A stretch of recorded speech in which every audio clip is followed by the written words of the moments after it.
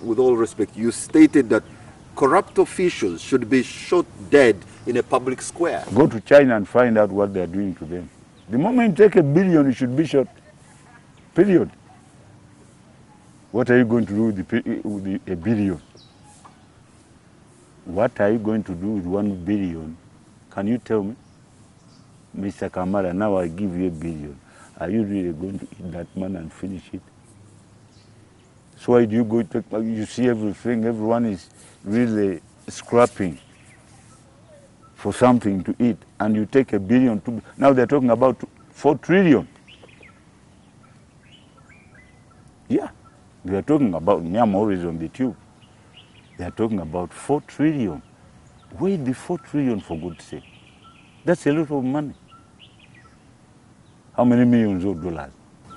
So you think for those who are accused of stealing, if they are found guilty, they should be taken to the Constitution Square? Not the Constitution. They don't shoot people at the Constitution. They can be hanged.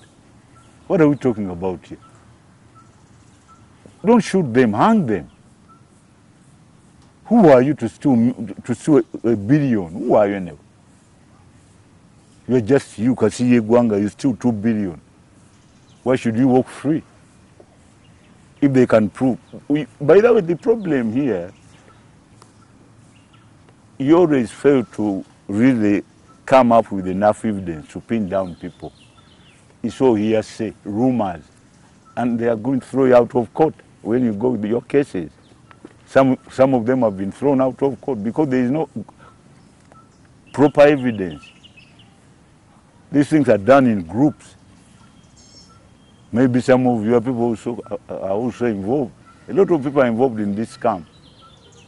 So no one wants to pinpoint each other. So what are we doing about it?